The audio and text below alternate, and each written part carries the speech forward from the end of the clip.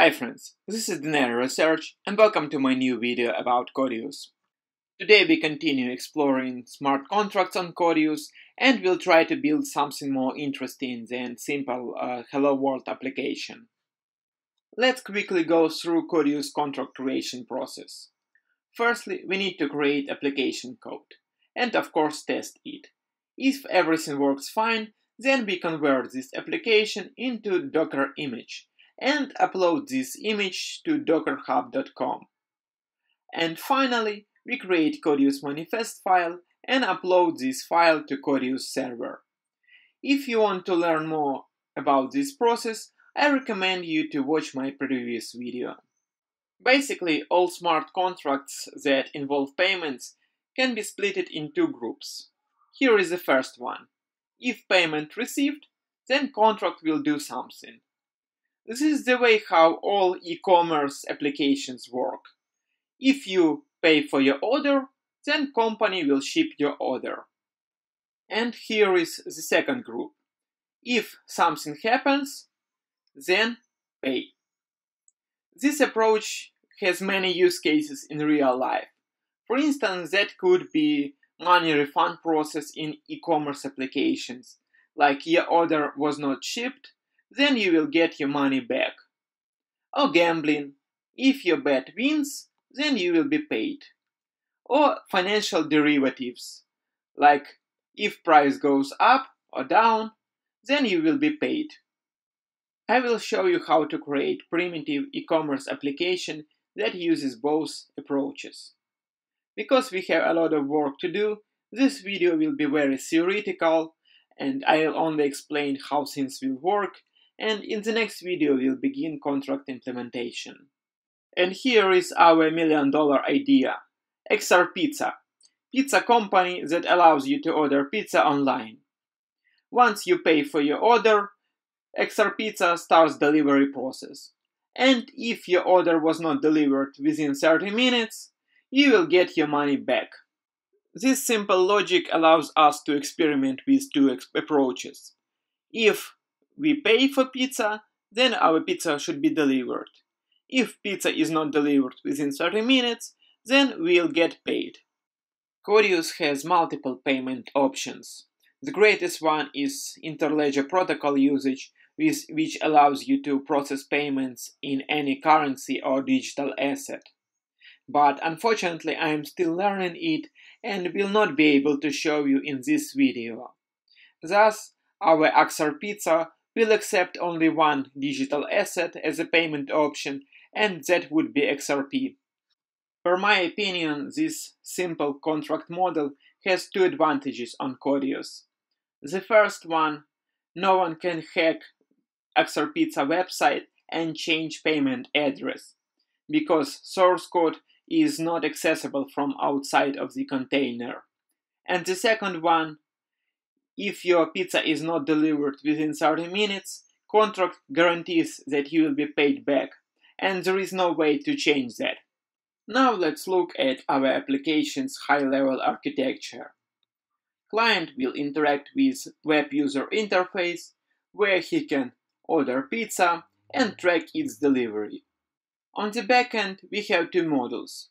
The first one manages payments from clients, and the second one manages refunds. And all transactions information is stored in some database. Now let's dive deeper and look at payments model logic. When client wants to pay for his order, we'll show our XRP address, which is public key of our XRP account, and destination tag. This destination tag is some randomly generated number, and it allows us to link user and payment. And once address and tag are shown, we'll wait for user to pay. In the meanwhile, we'll scan XRP Ledger and check for incoming transactions to our account. This process will not last forever, and we'll give some limited amount of time to user to make payment.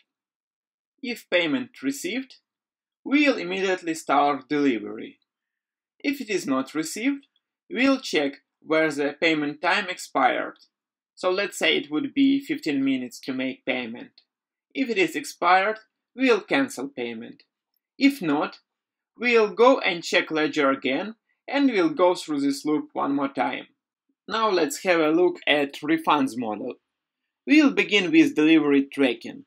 So model will check delivery and find out whether it is in progress or not. So if delivery is finished on time, we'll simply stop model. If it is still in progress, we'll check whether our 30 minutes delivery time expired or not. If time has not yet expired, we'll simply go and check delivery again. If we missed our goal to deliver pizza within 30 minutes, refunds model will pay client back. To do so, firstly model will find in XRP Ledger or in local database payment transaction. From this transaction we need, of course, amount, source address, and source tag if provided. We will use this information to construct new transaction. This transaction will contain amount client paid, client's address, and as a destination tag, transaction will use source tag of the client, if it is provided, of course. Once transaction is constructed, we'll sign it with our private key and will send it to validator. For the sake of simplicity, we'll assume that all our transactions will be successful and there is no need to recreate them. In order to create both models, we need some developers' tools and libraries. If you want to build your application on the top of XRP Ledger, please visit developers.ripple.com, where you can find everything you need. During development, we can make many mistakes with XRP payments, and it is a little bit risky to use real money. For this purpose, Ripple provides us XRP Testnet. It is equivalent to XRP Ledger. It has same capabilities, but it is created only for test and development purposes. Here we can generate our Testnet account. Let's click Generate Credentials. And here it is. Our public key, which we'll use for receiving payments. XRP's secret key, which we'll use for signing transactions.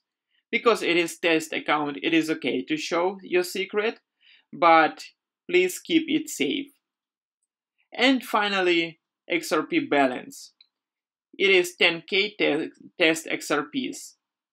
You cannot send these XRPs to anyone who is outside of the testnet. As well, you cannot send them to exchange and sell there. Also, I want to show you some XRP Ledger API functions that we will use.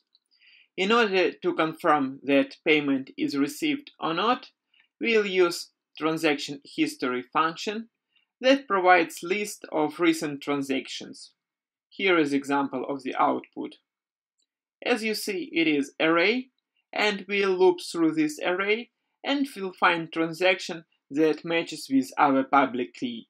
In order to sign transaction, we'll use sign function. Here is input example. It is transaction in plain text and secret key, which is required for signing. And here is output example.